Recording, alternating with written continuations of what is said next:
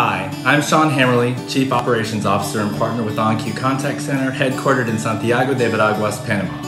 I'm incredibly excited for our company to be a finalist for Best Crisis Management and Best Customer Service. I'm genuinely proud that two of my directors are finalists for Best Support Professional Human Resources and Best Trainer. And finally, I am personally very honored to be a finalist for Best Executive.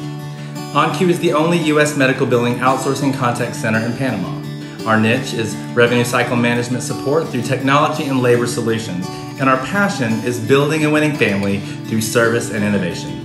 We exhibit that passion through our three core values: value creation, can-do attitude, and commitment to quality.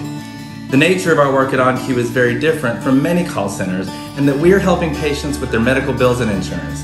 Every caller is dealing with a life-changing event, and our agents treat each one of them like family.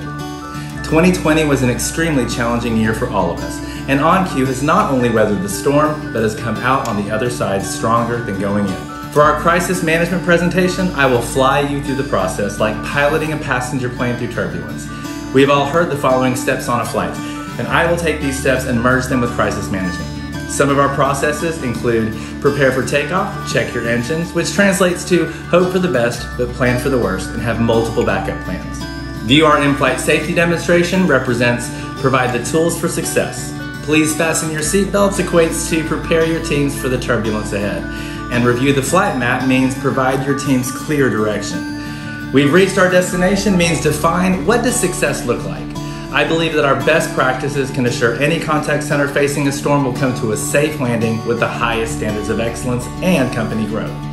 As a finalist for Best Executive, I will share how I view my role in the big picture and the importance of making your teams feel like your extended family.